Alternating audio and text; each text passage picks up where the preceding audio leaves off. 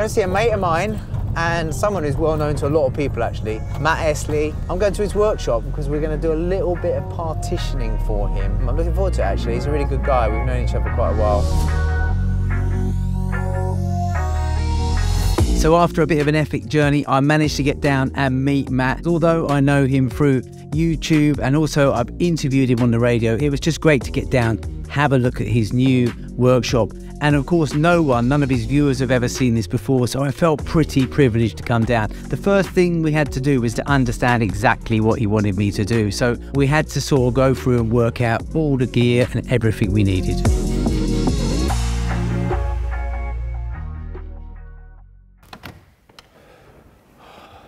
Hello, how you doing? Has it just got here? Oh, I'm good, I'm glad it's here. We'll start moving it in a minute. Do you know what, it's looking good. You've got all your gear in here now, mate. Yeah. Shifted all this around, it was a bomb. Just to make enough space to get everything done. That's all right, Matt. It's like everything, Matt, you just have to make it work, don't you?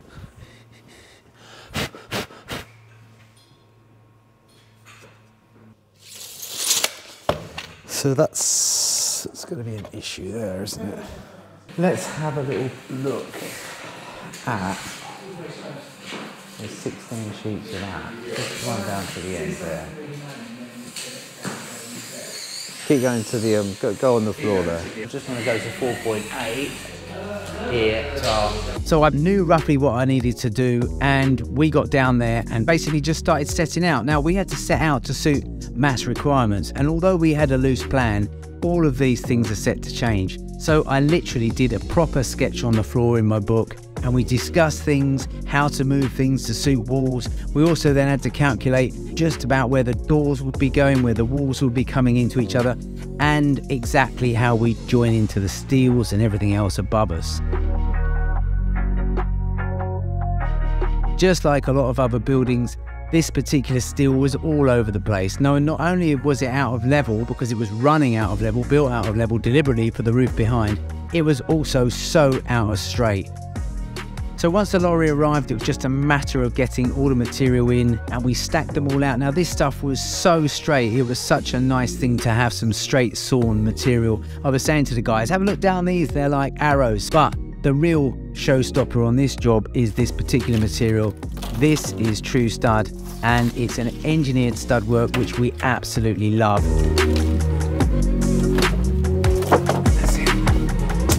Let's have 20 of these in there, Lloyd. We will save hours and hours and hours using this gear. You don't have to look down it, you can just literally pick a length up, measure it, mark it and cut it. Lloyd and I started setting out for real now and we got all the material in, and what we thought we'd do was start by putting the longest wall through under the really bendy steel. We had some lights in the way, but the first thing to do was get all the sole plates in place and literally do the layout. Normally in an industrial unit, a screed floor will be nice and flat, but this particular one was all over the place.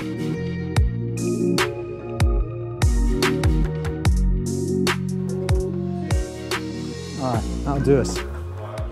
But that's good because it gives us a bit more scope now. Yep.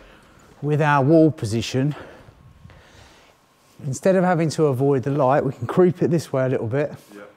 And it'll be a much nicer job. So that light there, Matt, it just unclipped. So we can now bring our head plate favourably more into the steel line. Because at the moment, most of it was hanging out there because of the light, yeah? So we'll start at the tightest point, both ends. So we're just going to take that way 50 mil. All right. So once we established exactly where we wanted those walls, I made a door rod. This is something I always do when I'm doing stud work. I don't like to keep measuring the same thing over and over. I'd always use a bit of timber. So we strung the lines down and started drilling the sole plates in. We use a very simple concrete screw without a plug there, easily removed. Incidentally, everything we are doing here, one day if Matt moves on to bigger places, he's got to take all this out again. So we need to just screw everything together. We're not going to even use nail guns on this job. We're going to literally cut the studs and fix them in. Minimal holes in the existing fabric are what's needed here. So you can see us using a very small HSS drill bit here to fix the head plates to the steel, and just enough screws to hold it all in position.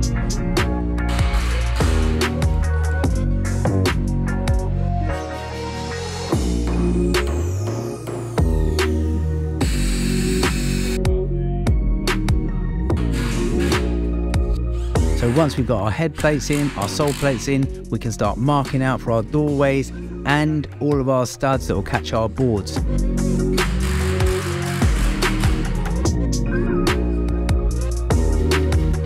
So I was measuring, Lloyd was marking and cutting, I was staying up the top of the steps, and between us we were getting the studs in. This was the quickest way of doing this. We had some really good kit with us as well. We had loads of new kit that Matt had there. We didn't even bring any of our power tools on site, which was quite nice.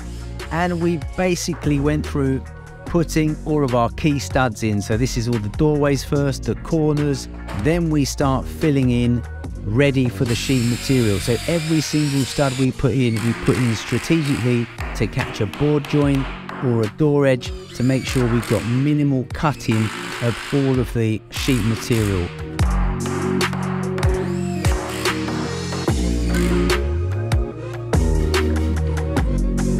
Putting all of our studs through at 600, you can do that with a Tru Stud like this because they're so straight, so true. And then all we've got to do is put 4 sheets up. There's nothing to mess around with. I was going to suggest you should make the door out of OSB. Yeah, that'd be good, wouldn't it? Pure camera. That'd be quite cool, wouldn't it? Yeah. How's the day? How's the day? It's alright, Lloyd. Yeah, now the proper guys are not here. It's alright. Yeah, we just didn't get set out, didn't we? So we've got this sort of little wall through there. We've got the other wall set out in there as well. So, yeah, I think we did alright. And tomorrow, we'll hit the ground running and we'll get that bit padded, and then I'll build this all through here, put the floor on, while you two are doing all the other bits and pieces. Brilliant. Happy, Matt? Oh, I'm knackered. I've done so much work today. Happy? That's been quite good. Good. Yeah, no, thanks guys. No worries. That's alright, we'll see you in the morning.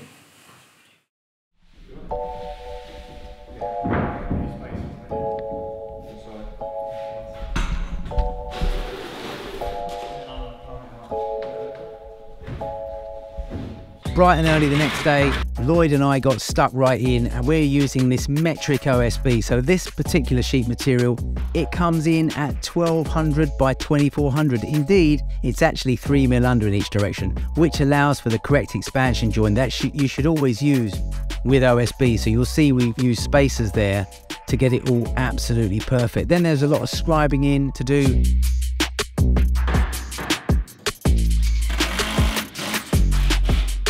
Big Ed turned up with this day as well, so I set him and Lloyd the task of getting through and building the timber store. So they had to go around all kinds of steel work. We also couldn't fix up into those roof boards as well, in those roof panels. So the guys were doing a great job just actually pinching it into the steel work, minimal screws, and then they were cladding.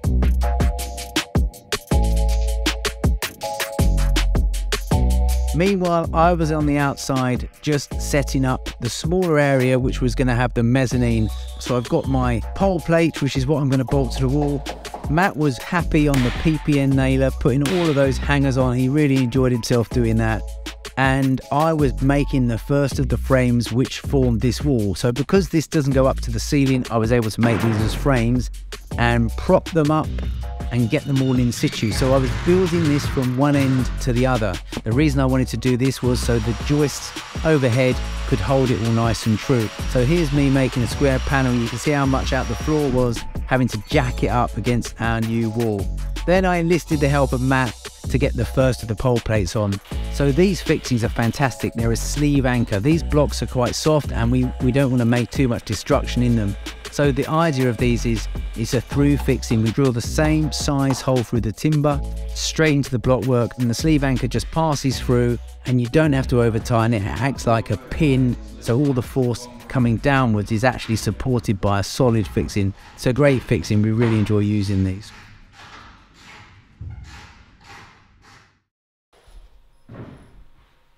The third day, and I was starting to feel a bit tired now because we've been grafting on this job, and I felt like I had a mountain to climb. I had to get through all of these walls here and all the ceiling, but I just got straight into it. The lads were still doing some work on the other side, and I absolutely steamed into it, just getting all the stud work done, getting the joist through, straightening all the walls up. And as the guys were finishing, I started getting help from them as well, which was quite useful. And it was really nice because sometimes I actually like working on my own. The guys can work as a team. and then they can look over their shoulder and say, God, he's doing all right, he's on his own and he's doing all that. I'm a bit of a fanatic about construction and structural timber work, so it's a piece of a breeze to me. I almost feel like I love the challenge. So I'm slotting the joists in, and what I always do is start at the ends, go to the middle, get everything nice and true, nice and straight, and basically start filling it all in.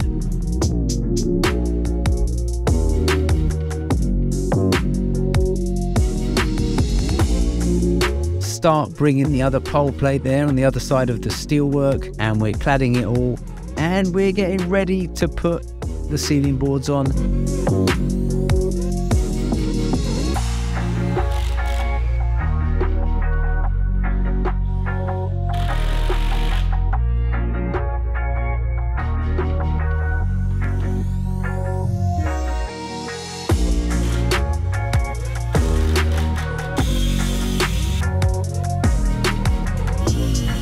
So we took the edge off them to give us a nice square edge, flush with that OSB on the outside.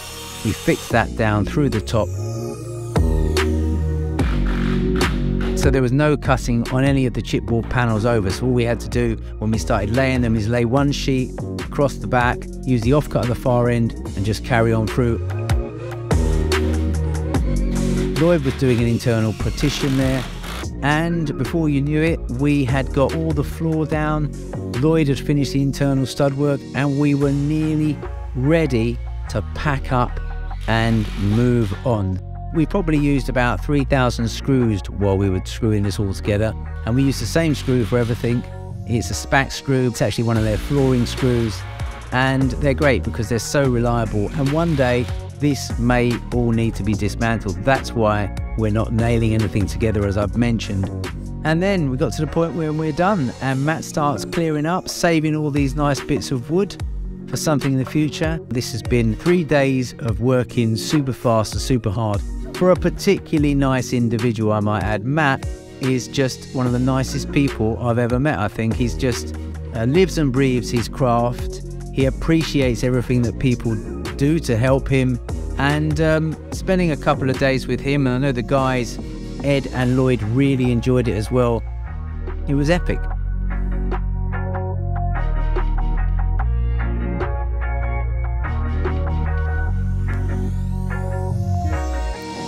Mate, we're done. I can't believe it. I've got 2.5 days for this. Is mental. It was good fun. Mental. I mean, I've got my top team here anyway, so you know what I mean, it's just a matter of getting stuck into it. But I suppose the thing is, because we had the time to think about it, didn't we? We met here, we talked it through.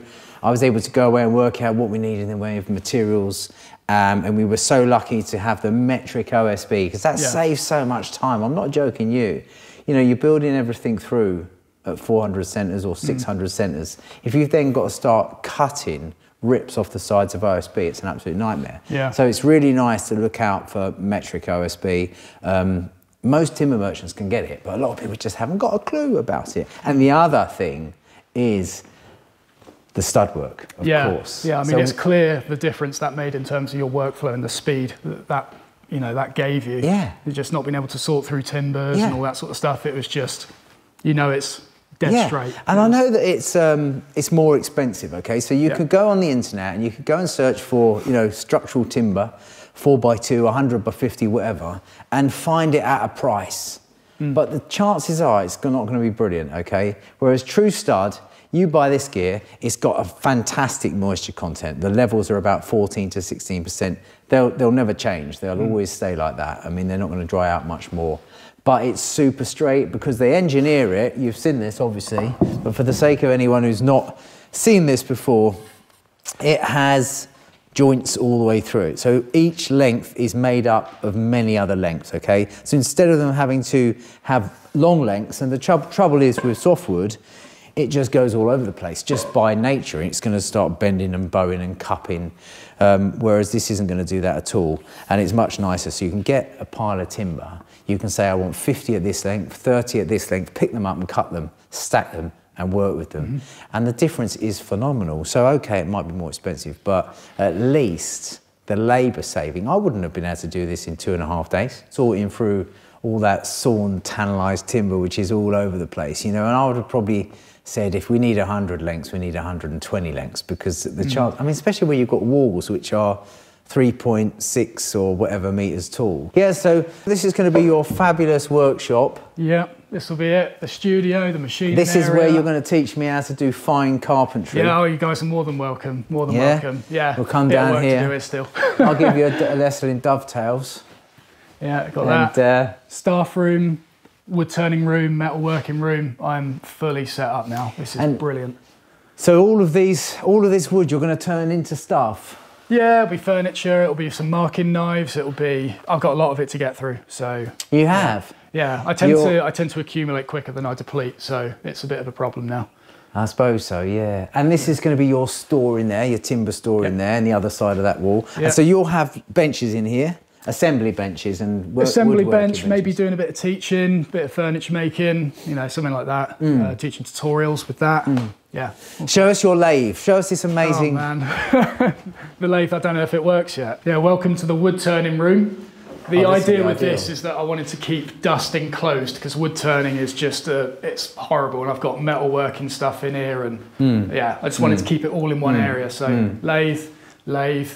All enclosed in here. It's going to be brilliant. Well, I'll tell you what you might want to do then, because I mean, all of the mezzanine is screwed down nice and secure, and we also take it straight over, it meets the OSB there, so it's fairly airtight, okay? You might want to put a cork joint, you know, like decorator's mate or something like that, painter's mate, and just cork it there, and that will be almost airtight then. I mean, this is way better than I had before, but yeah, I'll go along and do that. Be airtight, won't it? This is such a difference. Do you have to put dust extraction on it, do you, or do you tend to clean up as you go? You can't extract from a lathe. It's just, it launches material off and you're stuck with it. But yeah, it's a CNC lathe. I got it delivered a couple of months back. Haven't plugged it in yet, so I'm assuming it works. Is it a three-phase machine? It is three-phase. I've got to get a board and stuff installed. But so most lathes only have one spindle. Yep. Or one axis. What happens here? Why is you load two bits of wood and it cuts them at the same time. Okay. So double the output. But yeah, all CNC driven. Somehow this thing controls that, and it does a rough cut on the front and a clean cut on the back. You see, it actually cuts both spindle twice. So one's removing stock, the other one's actually making a nice job of it. It's doing a lighter cut on that second pass, but obviously on half a rotation. So it cuts. I've seen demo videos of it, and it cuts really quick. Yeah, I like it. Yeah, it's a neat bit of kit. Yeah, so that's the thing with your generation. You're into technology, and you know this doesn't faze you, whereas this thing here with all these buttons, numbers, dials, controls, that to me is absolute nightmare. I mean, it interests me. That doesn't mean I know how it works. I know that that's the off button. Yeah. And the green is go. I think go and maybe. stop. Is that a button or is it a light? Oh, it is a button. Yeah. Yeah. No, I think it's interesting. I mean, and imagine if this is now, what's it going to be like in 10 years? Yeah. You know? I mean, you've got to start somewhere, ain't you? Yeah. It's going to be. Yeah, no, it's brilliant. I love it. It's going to be great, and you're going to make all of these little lovely blocks into your knives, are you? Yeah, got one finished one down here. Look, conveniently. Oh wow, look at that. That's amazing. So joiners and woodworkers, they tend to mark.